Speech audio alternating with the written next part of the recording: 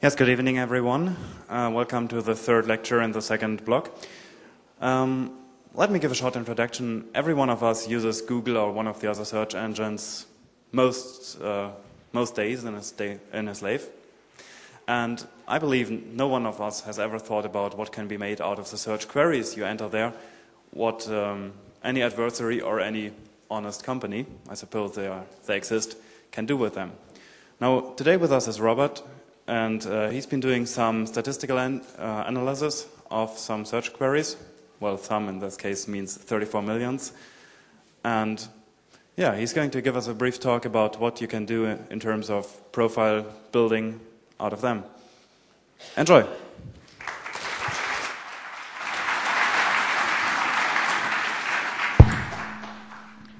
Well, thank you. I actually expected less people here because there's a so-called alpha meeting in parallel, but, well, it's fine for me, so it seems that you're really interested in the topic. Well, the talk is named Mining Search Queries and is basically about finding interesting additional knowledge in search query logs. In particular, I focus on the AOL dataset of search queries, which was released in, well, 2006 and is reasonably big for that purpose. So this is the agenda for the talk. First, I will introduce you to the AOL dataset, to the origin and to the aftermath of the publication. Then I will give you a short introduction to data mining, just a definition. Then we will go into detail with the general statistics of the dataset. I will tell you what search trend mining is, and I will show you some, well, interesting queries which really change significantly over time. And, well, probably the most interesting part for you, user categorization and identification, well, which is basically classifying users into some categories or even identifying users only by their search queries. Well, and at the end I will summarize the whole talk. Okay, this is basically the timeline of the publication. I tried to reconstruct it. At the end of July, AOL intentionally published some real-world search query logs from their AOL search engine. Well, it is reasonably big. It is about 37 million records and around, well, 600,000 users. Well, and soon after the publication, AOL received some serious negative feedback from the media because, well, despite anonymization of the data set, there is still lots of private information in those queries. So AOL was forced to take the data offline, and even a public excuse did not relax the situation because, well, the web never forgets. The data set was soon mirrored all over the internet and is still available. So as a consequence, the responsible researchers got dismissed. I think, well, 3 persons had to leave the company. And, well, furthermore, AOL got sued multiple times by their own users for the publication of their private search queries. This is basically the timeline, but I want to focus on the data set itself in this talk. So, well, this is the URL where you can download the data set. It links some mirrors of the data. The zip version is about half a gigabyte. You simply download it and, well, unzip it. Then you have the full text version, which is around 2 gigabyte, so not so big. It contains about 36 million records. These are single search queries, but only 34 million unique ones. So there are some duplicates. Duplicates are search queries with the same time, the same query content, and submitted by the same users. I assume that those queries are neglectable. Okay, what you do is you would import the data in your favorite database system. This is just the format of the data. We have 36 million records of this format. I took 2 samples here. This is basically tab delimited data. The first attribute is an anonymous user ID, where, well, AOL substituted the username, the AOL screen name, with an anonymous ID. Then we, of course, have the query content, which was typed into the search bar. And we have the time stamp when the query was submitted. And the last 2 attributes are optional. In case the user clicked on a search result, the rank of the result and the domain part of the clicked URL is listed. So this is basically the structure. So, and well, AOL thought that this data is anonymized, but we will see actually it is not. What do we want to do with that data? We want to do some data mining, finding some interesting knowledge on it. But what is data mining? In my eyes, data mining is the systematic extraction of significant patterns and valid, novel, formerly unknown, potentially useful knowledge. Usually in large data sets, because, well, otherwise it makes less sense. And you usually use statistical methods and, well, data mining techniques.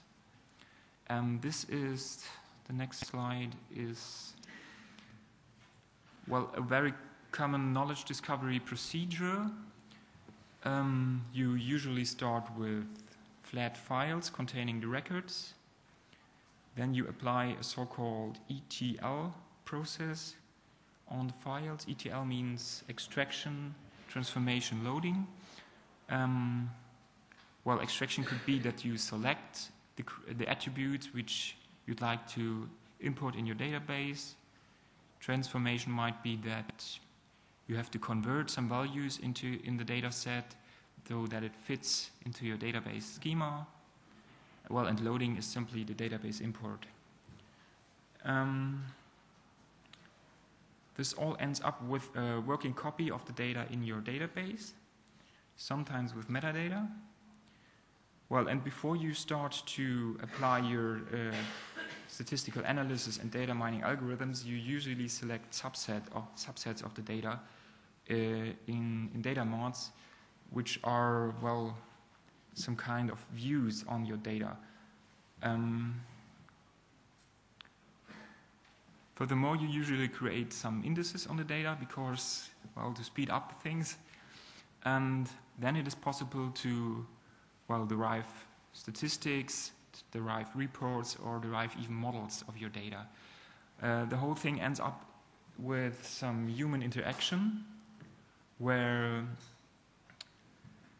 the knowledge is interpreted. So if you want to make a decision out of the data, you always have some human factor. Okay. So let's go into detail with the statistical analysis. This is what you will see in the next slides. Basically, we go through all dimensions of the data. We look at the distribution by time, by query, by user, and by item rank. Well, let's see.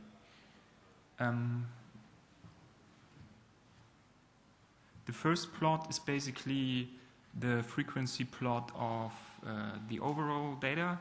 It is, well, you can see it is over a period of 3 months.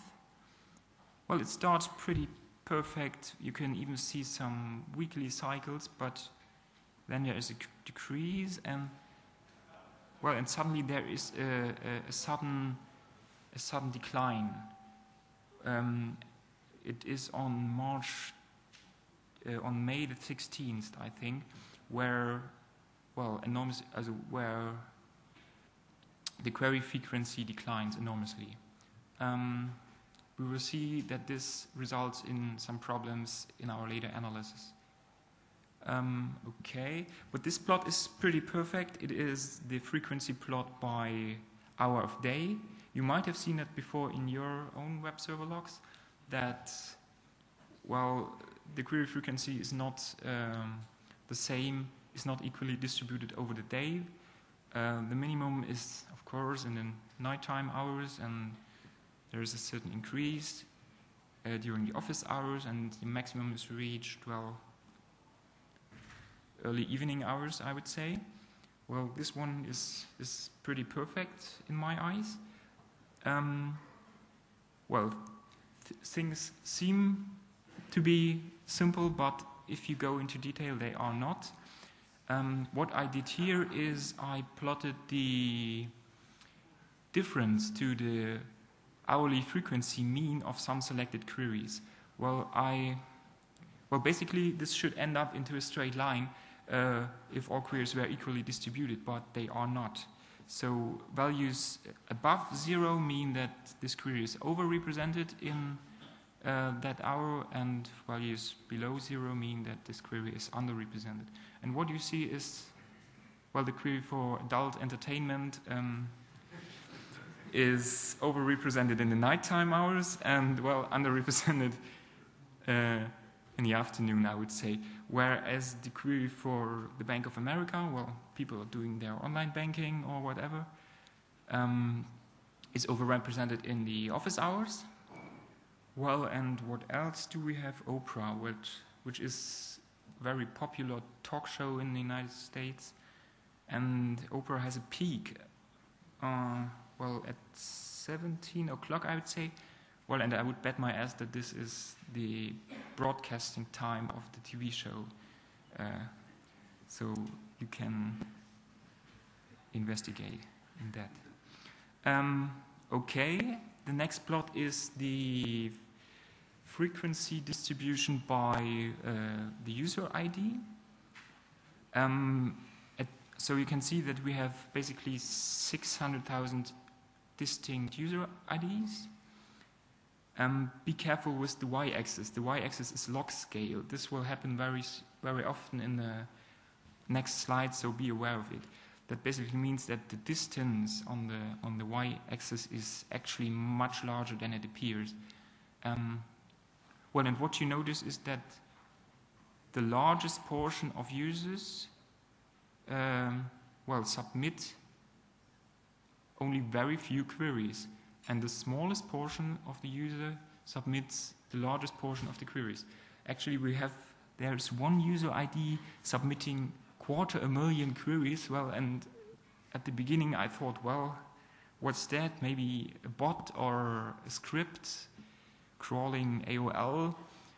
But it turns out, well, if you look at the query distribution of that user, this user is searching for all kinds of topics, and it's searching all the time, daytime, nighttime, day by day, sessions in parallel. So this might be an account with multiple users.